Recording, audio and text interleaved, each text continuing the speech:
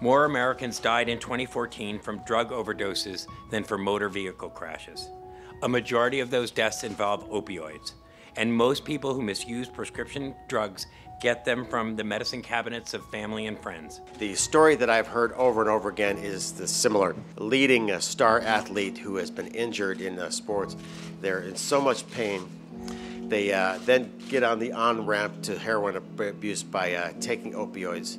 Walgreens is going to make it easier for the disposal of unused over-the-counter, controlled substance, and non-controlled substance medications by installing Safe Medication Disposal Kiosks in more than 500 drugstores across the U.S.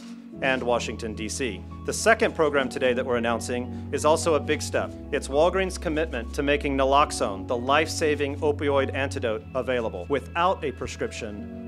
The safe and responsible disposal of unwanted, unused drugs is a critical part of our strategy and our interagency partnerships. Over the past few months, we've been working with the DEA, the Office of Drug Diversion, our local senator and congressman, and many, many others to try and put this program together.